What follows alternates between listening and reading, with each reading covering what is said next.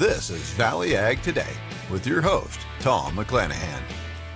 Hi everybody, I'm Tom McClanahan for Valley Ag Today, and with me is David Will, who's the Dean of the School of Technology in Agriculture here at Ivy Tech.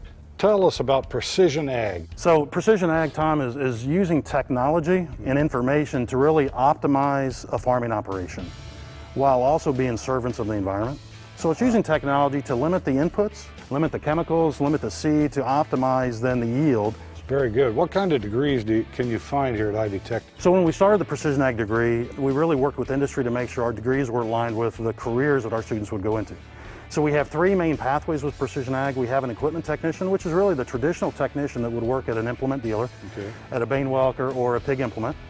And then the second degree is a Precision Ag technician. So that technician is going to be skilled and learned how to troubleshoot and maintain the RTK base stations, the displays, calibration of the auto steer, all those technologies. And then the third one is a Precision Ag specialist, and that specialist is going to learn how to do soil samples, tissue sampling, yield monitoring, use drones to scout fields so they can develop prescriptions for the next year's planting season. Very good. Obviously things have really changed down on the farm, no doubt about it, and there's going to be more to talk about on our next Valley Ag Today.